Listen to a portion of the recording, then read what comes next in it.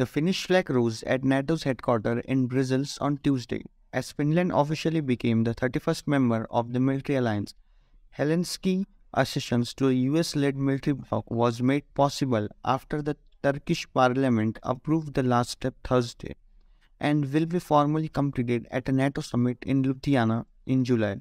Both Sweden and Finland dropped their long-distance military neutrality last year and applied for a NATO membership.